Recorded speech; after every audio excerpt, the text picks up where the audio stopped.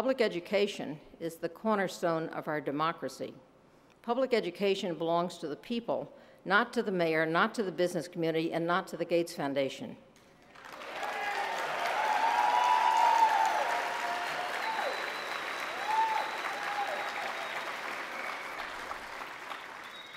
Public education is not perfect. It needs to be improved. It needs to be improved every day. It needs continuous improvement. But we don't hear much about that scenario. The media has swallowed the narrative of the corporate reformers hook, line, and sinker. The media loves the idea of competition, of winners and losers, even if it's our children who are divided into winners and losers. The media loves the idea of firing people, of putting teachers and principals into the public stocks and humiliating them. Maybe they had a teacher who put them down when they were little, now they're getting even. The big foundations love the shock doctrine. It puts them in the driver's seat in the frantic search for that ever elusive thing, that chimera called innovation. The biggest foundations are now calling the shots, and they're accountable to no one. When they dangle a few $1 million or $100 million, school districts line up and ask, how high should we jump to get the money? The Wall Street hedge fund managers love the shock doctrine. They made their money by competition, by playing with data, by offshoring their losses. As Enron did, they had the books with the profits and another set of books that no one saw with the losses. They had great data right up until the day they went bankrupt. But the hedge fund managers understand buying and selling and watching the rate of return on investment, and now they have the power to inflict this doctrine on our public schools. They say that school districts should treat their schools as a portfolio of investments. Bet on the winners, sell off the losers. The hedge fund managers like that. They understand it. They also love charter schools because they like the odds. They get public funds, they hold a lottery, motivated families apply, and the school pushes out the low-performing kids. And the hedge fund managers get the glory of, they can tell their friends they're saving poor children from the public schools. It's a win-win proposition. Well, no wonder that Bill Gates and Eli Broad of the Broad Foundation and the Walton Family Foundation and the Dell Foundation and a lot of billionaires, not millionaires, billionaires that you never even heard of, are excited about this new frontier of school reform. They become heroes on the public's dime. Their goal is privatization, putting control of public dollars in the hands of the private sector. And the media buys it, and so does Secretary Duncan and the Obama administration, unfortunately. So now we have this, it's all coming together.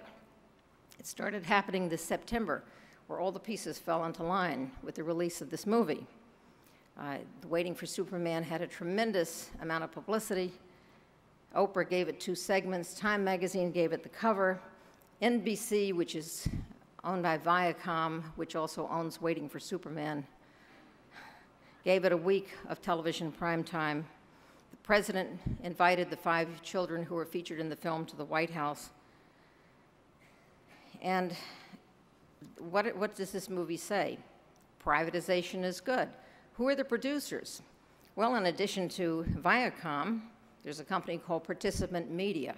The CEO of Participant Media was previously CEO of a chain of for-profit vocational colleges.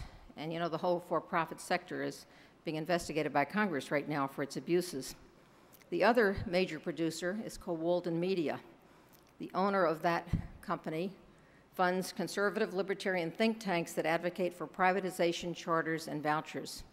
The only 2 experts quoted in the movie come from conservative think tanks and advocate for privatization, charters, and vouchers. So the narrative of the movie is our public schools are failing, poverty doesn't matter, resources don't matter, teachers alone are responsible for test scores, and how do you know that poverty doesn't matter and resources don't matter? Well, the movie explains it very simply. They have a film clip of a jet pilot named Chuck Yeager, and they said, you know, people used to say that a jet couldn't possibly break the sound barrier. And then you see Chuck Yeager and his jet broke the sound barrier. And that proves that poverty doesn't matter and resources don't matter. If Chuck Yeager could do it, then, you know, we can do anything. So another of the answers that the movie offers, other than resources don't matter and poverty doesn't matter. Is there anyone here who has too many resources in their school? No? Do you think resources matter? Yes. Okay, do you think poverty matters? Yes. Okay, just wanted to get clear about that. Thank you. Another of the answers presented in this film is that merit pay would make a huge difference. Teachers should be paid more if they get higher scores and fired if they don't. And they have an expert who says, from a conservative think tank, if we could only fire 6 to 10% of teachers every year whose students have low scores, we'll rise to the top of the international comparison charts. I don't quite get the logic of this, but nonetheless, that argument is presented, and there are a lot of these corporate reformers who believe it. And of course, the charter schools are presented as the answer because the 5 children who are desperate to get out of public schools are desperate to get into charter schools. So what I did in my review is some fact-checking, and I'd like to share some of these facts with you. The movie asserts that 70% of 8th grade students in this country are reading below grade level. That's wrong. It's not true. They're using the achievement levels from the National Assessment of Educational Progress. I was a member of the board there for 7 years, and the NAEP does not report grade levels. So to say that anyone's below grade level based on NAEP is simply wrong. What the director didn't understand is what the achievement levels mean. The highest achievement level on the NAEP is advanced. Only a very tiny number of kids are advanced. These are the kids who, if they took an SAT, would be 750 to 800. They're the tip-top students. I'd call them the A+ students. The second achievement level is proficient. These are students who are A students, very strong B students. The third level is basic. Basic is what we would probably say was a C level of achievement. Below basic is not 70%, it's 25%.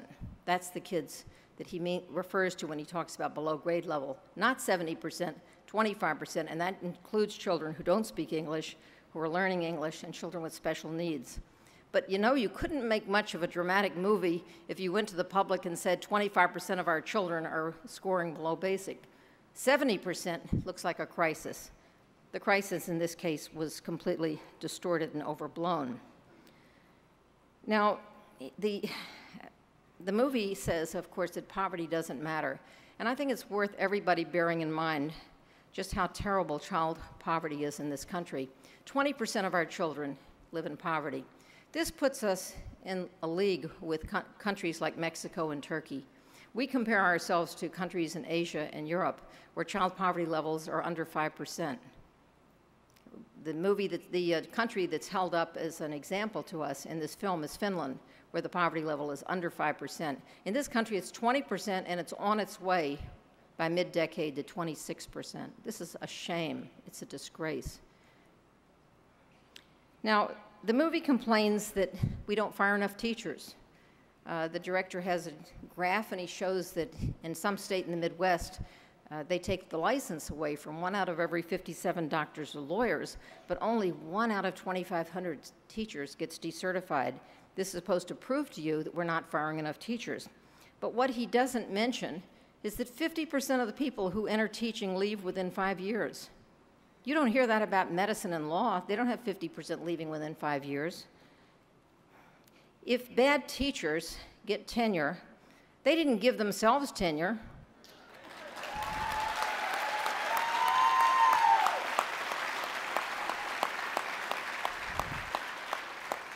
We have a problem. The problem is maybe we have too many bad administrators, but they don't mention that.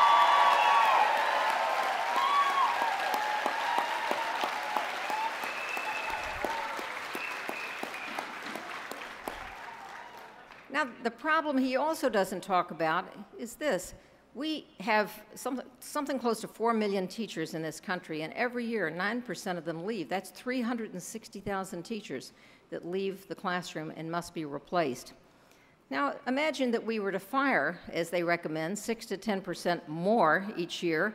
That means that we're going to need every year between 500,000 and 750,000 new teachers, which may even be higher because of the retirement of the baby boom generation. So here's the news to Washington. TFA can't fill the gap. Teach